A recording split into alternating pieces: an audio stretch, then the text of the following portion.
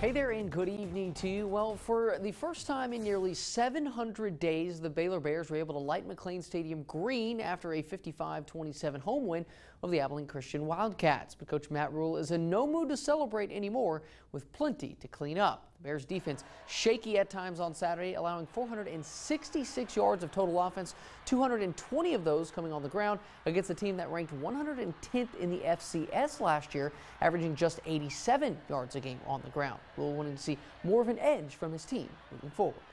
You know, I just didn't think there was enough of that brand that we wanted. The fact that we were up, you know, and we're up 24-7 or 17-0 and allowed them, really because of a lack of effort and toughness, allowed them to make it a game at halftime. A lot of respect to them, but it's not what we want. And I didn't feel that edge on the sideline once we got up. It was like relief and excitement and a lot of guys laughing and talking and music's playing and guys are dancing, and that's not football.